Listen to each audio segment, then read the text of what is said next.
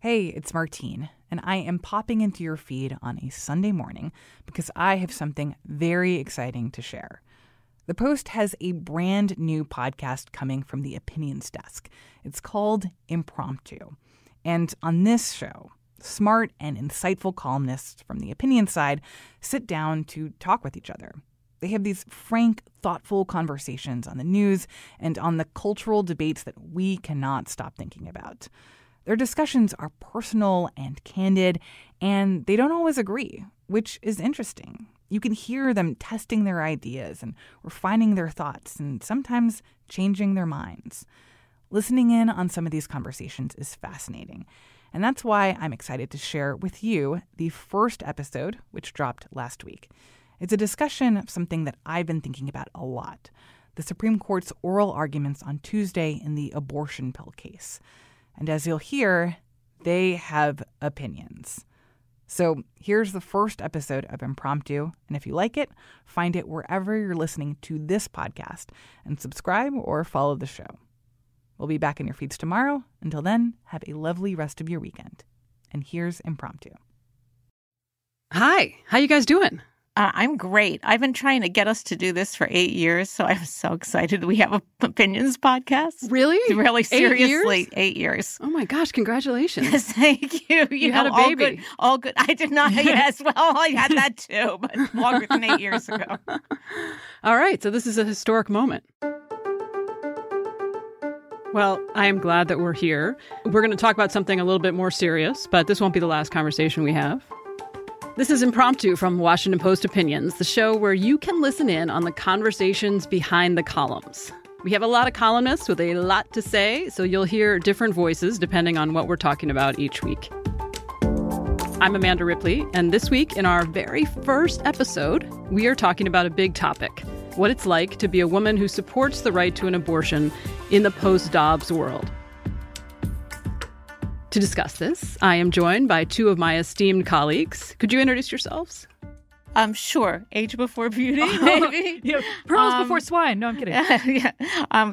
Dorothy Parker, right? Yes.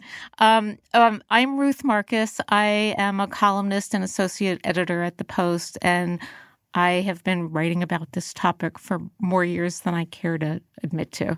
I'm Alexandra Petri. I write a humor column for the Post since, I guess, 2010, 11-ish.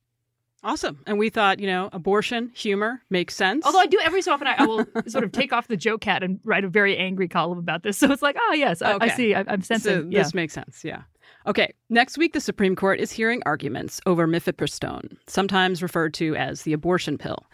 It's the first time they'll take up the topic since Dobbs, the case that overturned Roe v. Wade back in June 2022. And since then, there's been a flurry of rollbacks, as we all know, to abortion rights in states and lower courts. 14 states have total abortion bans now. And a recent ruling in Alabama threatened the future of IVF. These changes, as we also know, have galvanized many women. Last year, a Gallup poll found only 15% of women thought abortion should be illegal in all cases. So let's start with the upcoming arguments over mifepristone. Ruth, can you talk a bit about the stakes in this case? What could actually happen here? Well, what could happen and what I think will happen are probably two different things. In the what could happen part, the stakes are huge because more than half of abortions now are performed through mifepristone, a combination of two drugs actually, and they're what's called medication abortions. So the medical procedure has become take a series of pills procedure. You can do it in the privacy of your own home. What's at stake in the way this case has developed is not the overall availability of this medication, because while the original ruling against it would have undone the basic approval of the medication, now the way the Supreme Court has narrowed it, we're only talking about how hard it is to be able to access this medication. And so can you get it without going to a doctor's office? Can it be prescribed by somebody who's not a physician?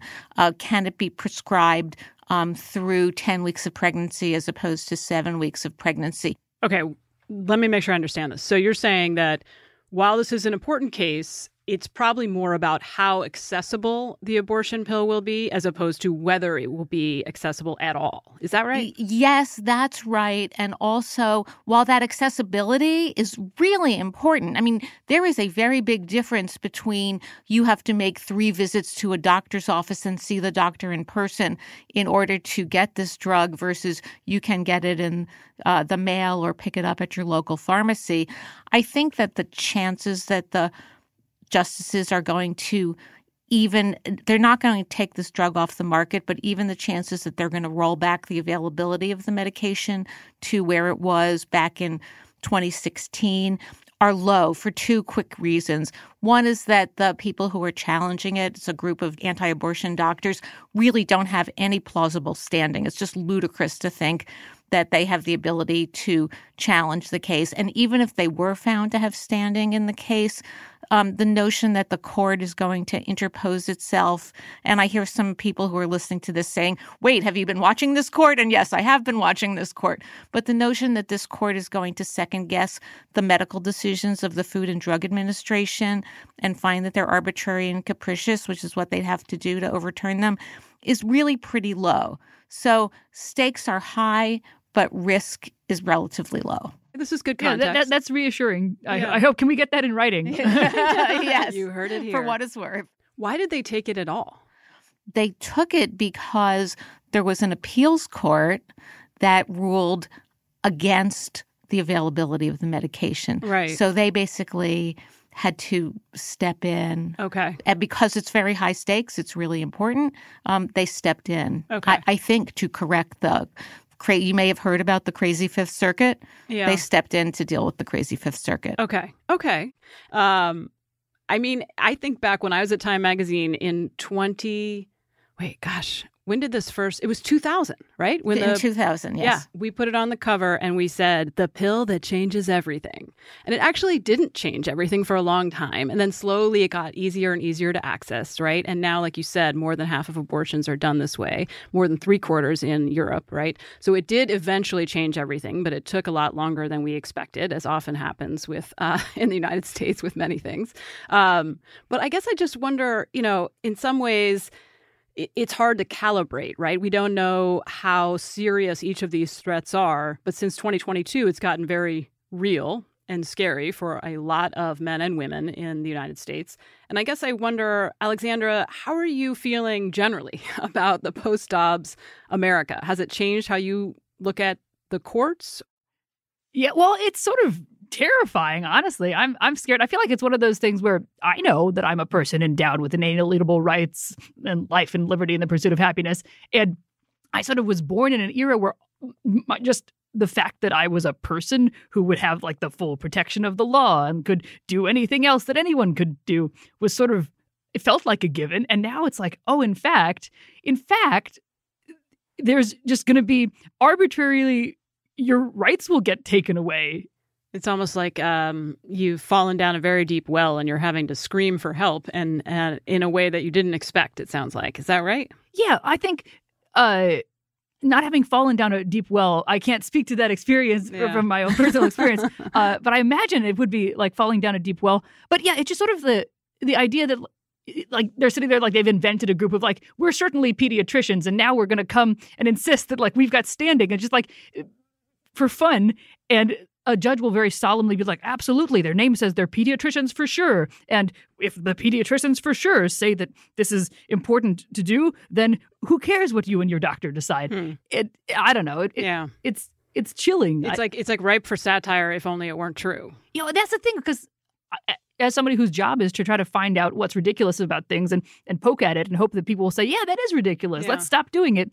If a sensible person, if 62% of the country think actually like this is a right you should be allowed to have, like that doesn't matter. What matters is we're exercising our power and we think that like women are something different than people, or like if you have a uterus, good luck, Yeah. But okay, hold that thought. After the break, we're going to get into the politics of this situation.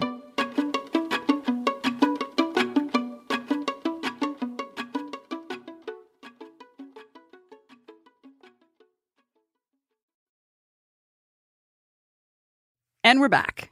I do want to talk also about the politics of this. So far, I mean, I guess it seems like the Dobbs decision has driven more support for abortion. And so, therefore, generally for Democrats, and has become a political loser, right, for Republicans. Ruth, I mean, does any of that matter? Supposedly, theoretically, I guess, sort of, allegedly, the Supreme Court's supposed to be above politics, but they're still human, right? Well, I guess. I don't know. TBD. You're talking to somebody who could not have been more massively and gratifyingly wrong about the impact of Dobbs, because as I started my career and watched abortion politics develop, it was always clear that abortion was a very motivating force for Republican voters and not very much of a motivating force at all for Democratic voters. And then Dobbs happened. And I did not expect the beast of angry American women and angry voters generally, but a lot of women voters, both Democrat and Republican and independent, to be energized by this. But it turns out, completely obvious, if you take a right away from someone that they have always been told that they have through their entire adult life, and you take it away, and it affects them or it affects their children or it affects their wives, they are, many of them, very unhappy about this. I spend a lot of time, because as you say, justices are people too, just like embryos in test tubes. That's a joke. Would the justices like, for example, Brett Kavanaugh, have ruled if the way he ruled in Dobbs as quick? Maybe he would have done it eventually, but maybe not right before an election, if he realized it was going to have the political awakening, galvanizing, I think was the word that you used, effect that it turns out to have had. That is cold comfort to women in states like Texas or Alabama or Louisiana, where or many other places where abortion is unavailable. But it is giving great comfort, and I think appropriately so, to Democrats who did very well with this issue in 2022 and are going to use it for all it's worth in 2024. That's interesting. Yeah, it is hard to predict, right? And you said, yourself, you didn't predict that there would be this reaction. And so I'm guessing that many of the Supreme Court justices did not predict this. But I wonder, with really emotional, wicked conflicts like this, you generally get unintended reactions and unintended consequences that are hard to predict. So we know, for example, that the number of legal abortions in the United States has stayed steady or actually slightly increased since Dobbs. So the opposite of what I think many people had hoped or feared. And it's probably, right, because it got easier to get abortions in many progressive states, partly because it got easier to access the abortion pill, right? Right? Is that right? Yes, this goes precisely back to where we started. And this is the critical thing to understand, that kind of the mailbox is the new back alley, right? In the terrible olden days, when people were dying from botched illegal abortions, they had no choice but to go to physicians or God knows who else was performing abortions. Now you can find ways to obtain abortion medication even in states where you're not supposed to be able to do it. And that changes the landscape. That is why, if the question were in the Supreme Court case that's going to be argued next week, if the question were, can this pill stay on the market, that would be revolutionary. The stakes are lower because that's not the question. I don't want to understate the impact of Dobbs on scores, hundreds, thousands of individual women who have had to travel across state lines, go through hell, risk their health and fertility, develop sepsis because doctors wouldn't perform abortions after they had miscarriages, things like that. So Dobbs has had absolutely terrible effects, but the impact of Dobbs numerically on the number of abortions, for the reason that you said, has been much less severe than it would have been if, for example, Roe had been overturned 20 years earlier, when it could have been overturned but wasn't. That's so interesting. And I guess then we should be thinking creatively. Like, if these rulings don't always lead to the intended outcomes, are there any, crazy, surprising, unintended twists that might come out of this ruling either way. I mean, we know already, I believe, that the generic manufacturer of mifepristone has sued the FDA. So the lawyers are going to get rich, it seems, increasingly. But what else might happen from this? Alexandra, any imaginary, possible plot twists here? I mean, I'm trying to think of the things that I don't foresee will happen. And they're legion. I mean, even with that bump from the medication, you still have the individual situations where people who are later along and they've gotten bad news about. I mean, there's just so many stories that I feel like are getting hidden in the bump, despite that, because anytime you take away a right and somebody's suddenly not able to access medical care that they thought they could access, then it may not be a big part of a chart, but that's somebody's life that's getting derailed. So I also want to. Right. I guess the consequences are still. I'm trying to think of a fun, positive consequence. Well, it doesn't even need to be positive, but given that we are so entrenched on this conflict, right? It's come to symbolize a lot of things. Yeah. Whatever happens, people will come up with creative, unexpected ways to resist or counterattack or undermine, right? I think we know that, right? From both sides. From both sides, this is what we know. Anti-abortion forces are not declaring victory with Dobbs. They're going to try to take their argument that the fetus is a human life and from the moment of conception and apply that in various places, whether it is to in vitro fertilization, whether it is to other methods of birth control. And the one thing that we do know from all of this is that the Supreme Court, which seemed to convince itself that it was getting out of the abortion regulating business, is completely enmeshed in it, because it's not just this mifepristone case. There's a case out of Idaho that's coming up next month that involves what emergency rooms have to do when pregnant women turn up and they are required to provide what the law is called stabilizing care. What happens when that conflicts with a state abortion law? So this issue is not going away from our politics. This issue is not going away from the courts. Any last thoughts of things that maybe came to you during this conversation or that you heard that were surprising in any way? I do think going to the contraception question, because for some reason, Facebook keeps trying to radicalize me. Has your Facebook feed been doing this where it'll recommend groups to you? And mine's been recommending a group where it's all about how women are overestimating their market value. And they have this, and the commonly held view in the group seems to be that the position of women ought to be below men and above children. And I always wonder, how do you argue? Wait. Facebook is recommending a group to my you? Professional page. I'm logged on to my professional page, just sitting there posting my content, doing my daily work in the content mines as I'm supposed to. And I'm getting, it's recommending this to me. I don't know. The algorithm, I think probably because I'm so confused that it's recommending it to me that I go and I click on it. I'm like, what is this? Oh, no, you clicked on it? Yeah, that was my mistake. Because before I just would click on they have a frame of a video that's badly cropped and it's what movie is from this? And I was like, I want to know what movie. And so they just think this person's an idiot. They'll click on anything.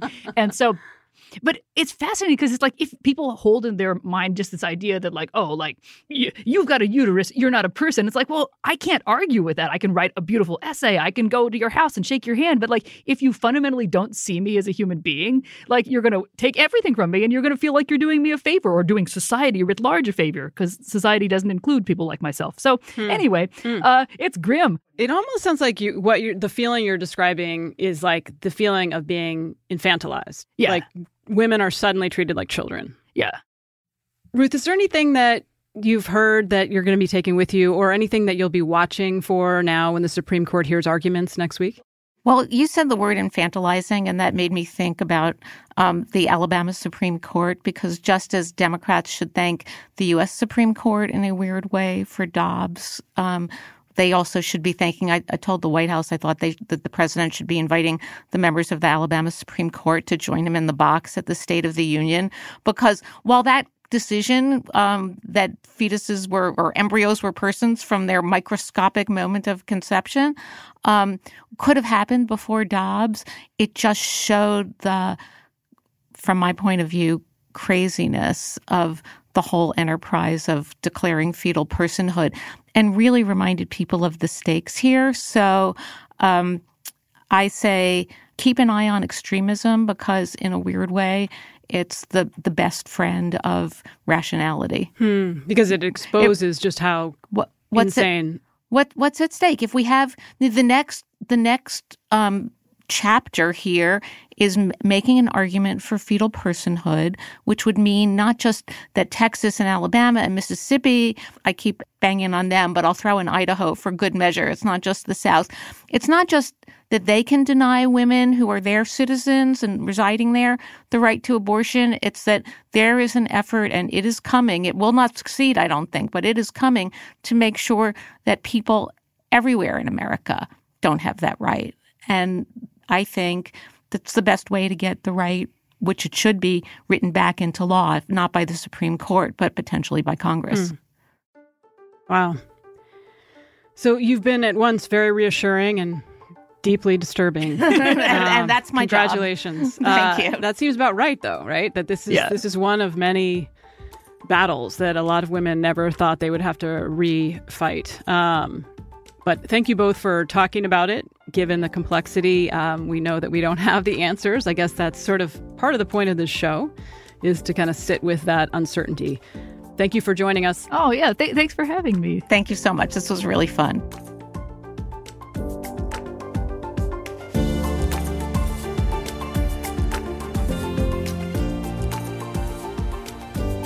This episode was produced by Hadley Robinson, edited by Damir Marusik, Chris Sullentrop, and Allison Michaels, and mixed by Emma Munger. Chris Rucan designed our art. Special thanks to Millie Midra and Nick Saffin. Find Impromptu wherever you get your podcasts. And if you like the show, please follow us, rate us, and leave us a review. We'd love to hear from you.